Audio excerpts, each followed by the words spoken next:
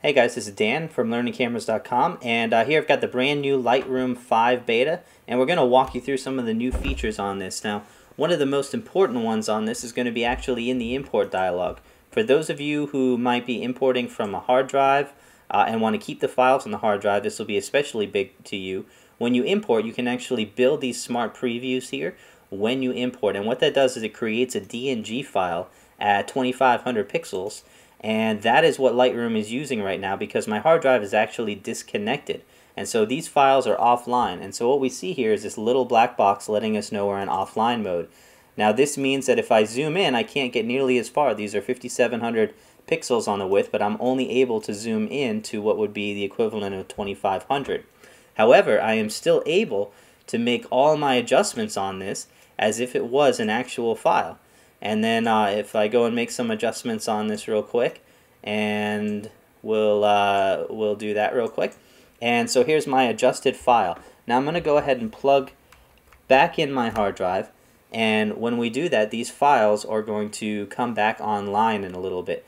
And my hard drive has just come back on, and there we have that the black box disappeared right there. And so that means that I am no longer in offline mode. And so now when I zoom in, I'm actually able to zoom in into the full original pixel size. And now when we go to develop, we can notice that all my editing is still there. So I can actually completely edit all of the files in offline mode as long as I'm okay editing on 2500 pixels, and then it will modify that to go with the full resolution files when my hard drive is plugged back in. So great feature on that. And another one is going to be a brush that we used to use, actually not that one. I'm going to use the brush that we used to use to get rid of objects. Now originally some of these files, like I'm going to zoom in on this, this would have been a very hard thing to get rid of before. I would have probably taken this into Photoshop because it would have drawn a circle, and then if I were to expand my brush size, say to here, it would have just looked for another circle area right here, and it was going to be a little more difficult to get rid of something of that shape. Now what's new with this brush is now when I click on this brush, let me go ahead and delete that one, rather than creating this big large circle, I can actually shrink that and then just paint on the area that I'd like to get rid of, just like we would in Photoshop, and then that area now is going to be overrun with another area, and I can still choose that area, and it does an okay job. Photoshop is still a little bit better at this, but I can still choose my area of where it's going to pick that from, and that area will now disappear. And so here's another area right here where I can just take and brush in that area right there, and it'll get rid of that part. So overall, much improved. I can take a bunch of less files into Photoshop to get rid of that. And now another big thing that I love with this is going to be right in here, and this is going to be our Radial Filter. And what I love is on pictures like this where my focus point is going to be around them, I'd love to be able to create this filter that's going to just be around them. And so what I can do is drag a filter and put it over them, and now all my modifications now, if I wanted to increase the exposure, are going to be overall but not on that area. So basically I can make overall adjustments on this image, and I can affect only that outside area and not on the inside. We can also invert the mask to reverse the area, but basically very quickly I can make all of these adjustments to the outside and not affect them at all. So they are still going to be normal, just like I had the picture before, but all of these other global adjustments have happened to the outside extremely quick. I would have had to paint that in. It wouldn't have been an even circle. One of the best features on this, and I'm very happy to see that.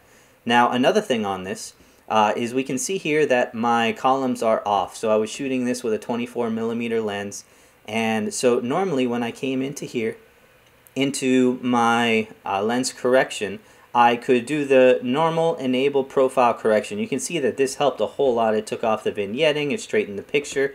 But if we look here at the very bit of the corner, we can see that my frame right here, also I can remove this chromatic abrasion, and that disappeared right there. So I had a little bit of chromatic abrasion on the side of that and it disappeared. But this column is still not quite even. It gets from small here up into the top there. Well, now we can hit this auto realign, and it's going to go ahead and analyze that image, and you can see that it straightened it. and it does a very good job of getting in there, and we can even reanalyze the image if we want to, and sometimes it lets you. And so let me turn that off and then turn it back on again, and you can see that that column right there straightened right up, and that was a big feature on that. And let me pull in this one too, and if I take this into the develop module, I can apply the normal profile correction, and you can see that that did a great job. But taking a look at some of these lines here, we can see that they're still not straight, and so this is something we could do now in Photoshop CS6, but I couldn't do in Lightroom.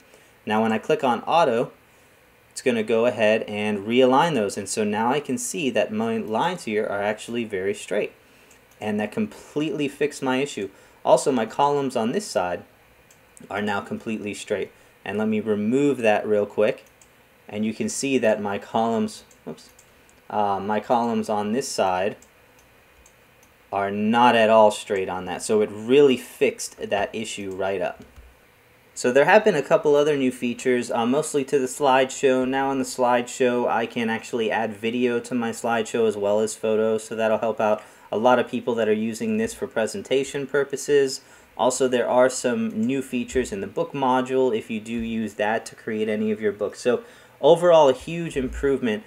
Those features alone will save me a ton of time, especially being able to work off of a hard drive in offline mode, so I can take my photos around with me now as I travel around with my laptop and know that they're fine on my hard drive. And if I ever do need to make some adjustments on there, I can make those, and I can also still deliver those images right to a client.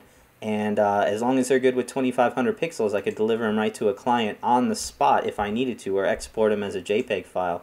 And then having those realigned features, that's going to save me a huge trip into Photoshop. And also, man, I can't get over how good that Radial Filter is. So that is a huge asset to have there, just to be able to click on this Radial Filter and make a global adjustment to an area very, very quickly, just by clicking on it. And we can always change the size of the area, and we can invert the mask. And we can make as many of these as we want on top of it, so I could literally make one for each of these windows if I wanted to, and we can edit this to be just about the same size as that window. Very nice feature on that, and looking forward to using Lightroom 5. I can't wait till it comes out. So huge time-saving tools, and it'll definitely help you out quite a bit. If you don't have Photoshop CS6, this is going to be a must-have. If you do use Photoshop CS6, this is just going to save you from having to go into Photoshop just about every time you edit a photo. So hopefully you enjoyed that. Feel free to ask me any questions, and I will look forward to when this software comes out.